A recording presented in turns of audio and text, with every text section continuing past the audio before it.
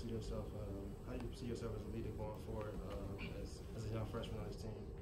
Well, definitely going forward, I have to be able to take care of the ball a little bit more. I had a little bit more turnovers than I wanted to. But like you said, my seniors like Jonah and the coaching staff, they give me confidence when I have the ball to make my reads and make my proper decisions. So it's real easy when you have there's a lot of talent around you. I'm able to get in the paint and just find open guys. Jonah, through the first 2 games, how would you characterize your performance so far this season? It's been all right. People expect me to shoot lights out, and it's not really like that. But my teammates are finding me, telling me to keep on shooting. I'm gonna get over the hump soon, but we got 2 wins, so I'm not really concerned about me right now. Gonna keep on playing hard, and it's gonna coming forth throughout the season. Jonah, you guys didn't shoot very well on Tuesday. You guys did a little bit better at 3-point. Was it kind of frustrating to see Tuesday's performance and how, I guess, reassuring or relaxing is it to see that you guys can shoot the 3 like you thought you could? We weren't really worried about it. You know, we have great shooters on our team.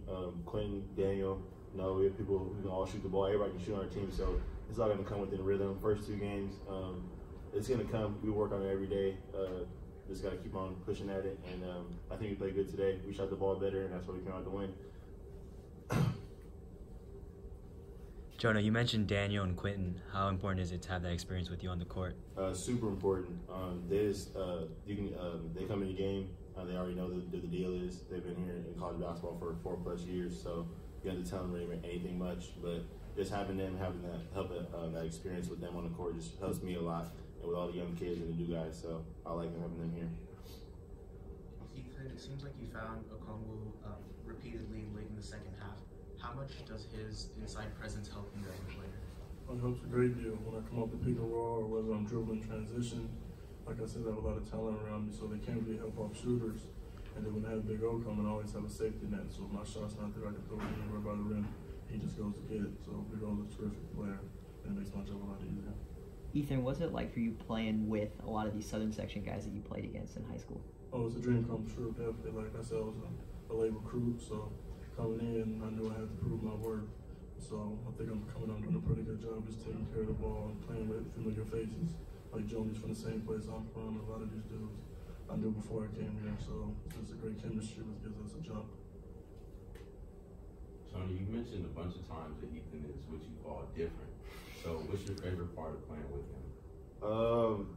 I don't really have a favorite. It's just like multiple things. The way he reads ball screens as like a freshman, just different. The way he plays hard every possession, doesn't take anything off, finds me whenever.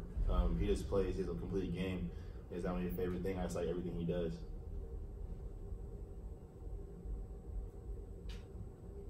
Any more questions? I got one.